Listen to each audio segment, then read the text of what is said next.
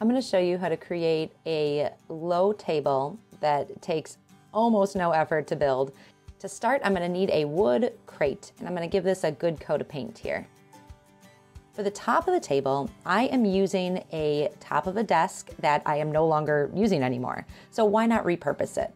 You could also use a piece of wood to do this. So I'm going to flip that desktop over, and I'm going to take my painted crate and place it bottom side down on the tabletop. Then I'm just going to drill some holes and add some screws. Make sure to use screws that aren't going to go all the way through the table, but are long enough to really keep it secure. 4 should do the trick. Then we just flip it over and we have this low table that's going to offer some great floor seating. To dress it up, I'm just going to add a table runner, some faux greenery, some lemons, and a few candles.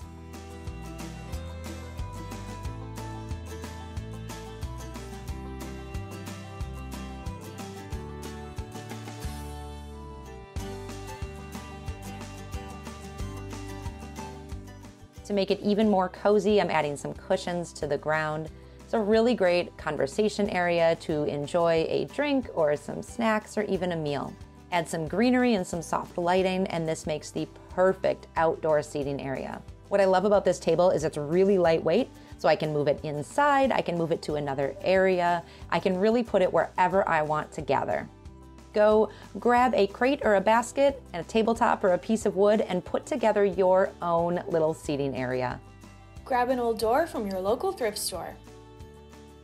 Place it on 2 sawhorses.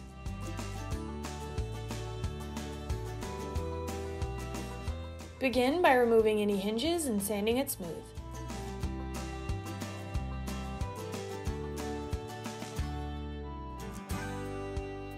Once it's sanded, blow away the dust and add some primer.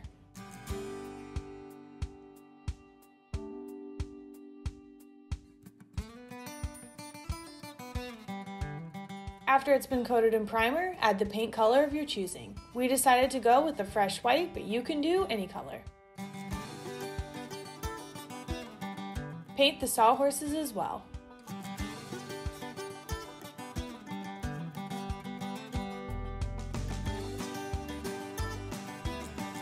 After it's dry, carefully get rid of any glass using a hammer, pliers, and protective gear. Next, secure the door to the sawhorses and seal the paint.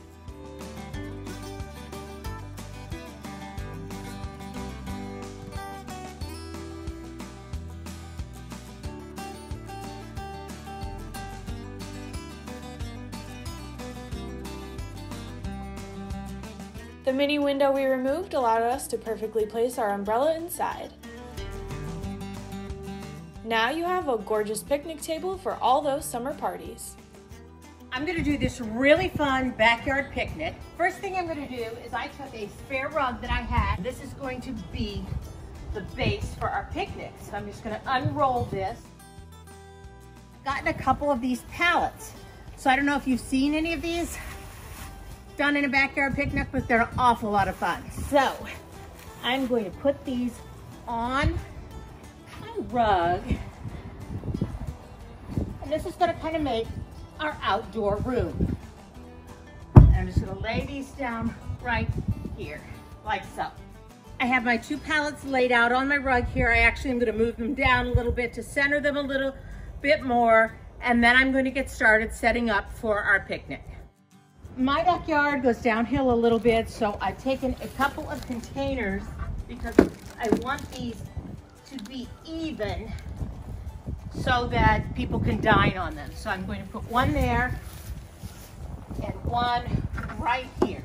So if you have that problem, that's your answer, okay? And I know these 2 are not totally even, that's okay. I want this to be rustic, but a little refined. Obviously, pallets don't make a great tabletop.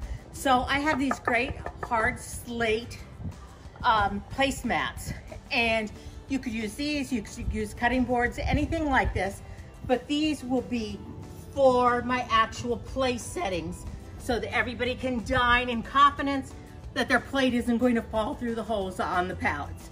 So I'm going to go ahead and set those around, and this is going to be a table for 6. The next thing I'm gonna do is dress these up. I don't wanna set my place settings right on those. So I'm gonna use these kind of rather bohemian looking blue and different natural fiber placemats on top of my slate, just like so. Keeping with the bohemian flair, I'm just going to use these reed wrapped glasses. I'm going to add those to each place setting, like so.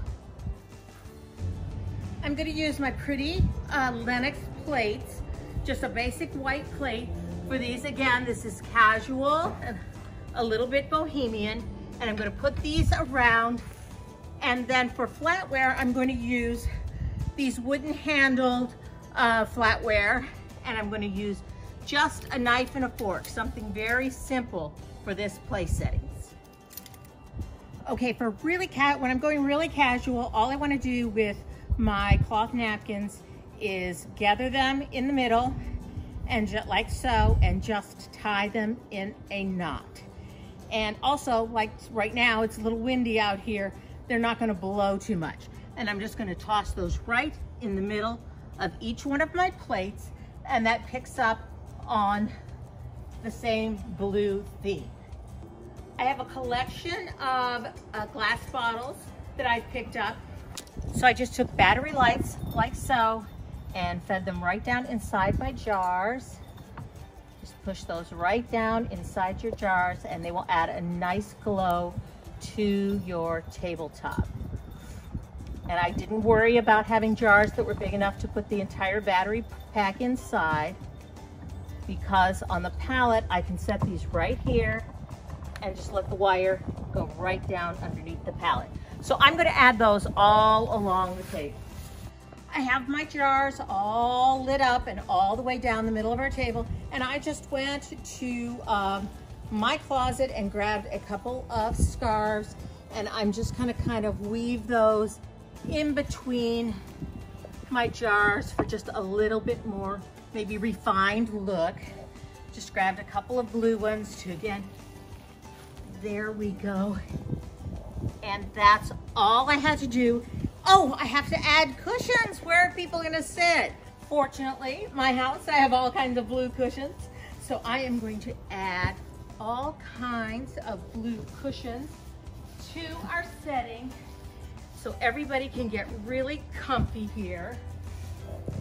And we're just gonna have a wonderful romantic summertime evening picnic right out here in the backyard.